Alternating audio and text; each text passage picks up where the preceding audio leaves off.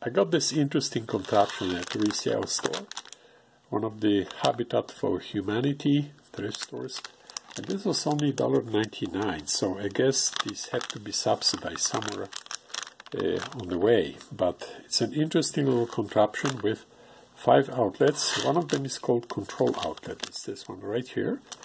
And these are the switched outlets. So whatever you plug in here, if the power of this load exceeds 10 watts, it will turn on these 2 outlets. These stay on all the time. And I have plugged in this receiver here, and the receiver currently takes 67.5 watts. And this is plugged into the control outlet. Now on the switched outlet I have a little LED lamp so we can see the reaction when I turn it off. Now when I hit off button, you can see that the power drops down to 0.5 watts. And the light stays on for a little bit, about 8 seconds, and then it will turn off. So it's a little bit of delay. Now it's off. Now if I turn it on, the light will go immediately on. The idea is to plug in one item here, you turn it on and off, and that way you control whatever other outlets, whatever other appliances you need to have turned on and off. A printer, or some Blu-ray player, or monitor, or any other item. So I'm going to take it apart and just take a look what's inside.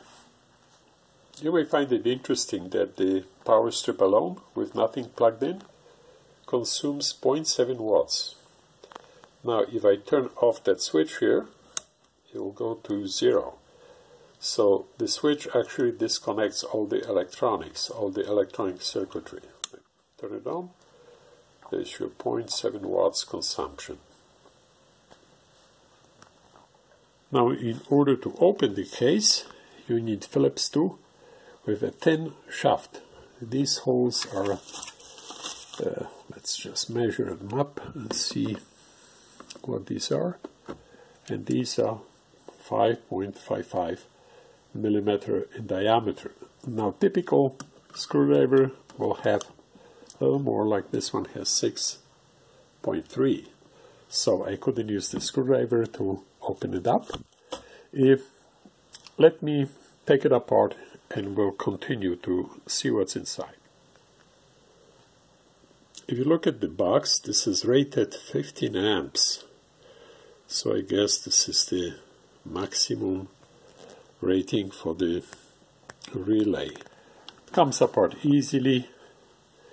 And this is what's inside. There's a little bit of electronics here, and a couple of chips, and a few SMD elements, transistors, diodes. And there is a relay on the other side, so I'm going to unscrew the board and we'll take a look at the other side. There are some items that are kind of interesting. This is 24 volts DC relay, rated at 15 amps, 125 volts.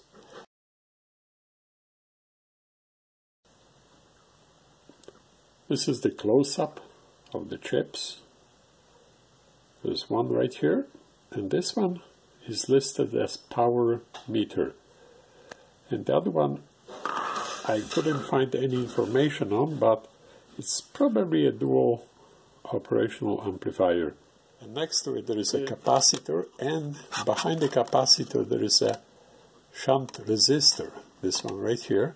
I'm going to measure its value. I have a ESR meter that is good for measuring very low resistors. I'm using here the Bob Parker, Australian inventor, ESR meter, and this is actually a clone that I bought on eBay for $42 or something, pretty cheap. It's excellent though for measuring low resistances, and this shunt resistor measures 1/100th of an ohm. So I'm kind of impressed with the circuitry. I'm impressed with the simplicity with sophistication of the whole thing, and I'm going to use it for something else, but I really like the construction of it, and I'm sharing it with you. Now this switch is actually a thermal circuit breaker, so there is a little more sophistication than meets the eye. And of course this is over voltage protection here, and the whole thing looks pretty good for the price I paid for. This is the circuit breaker. It's got the rating of 15 amps, either 125 or 250 volts AC. So this is it. If you have any comments, suggestions, please post them below. And if you like it, give it a thumbs up. And thank you for watching.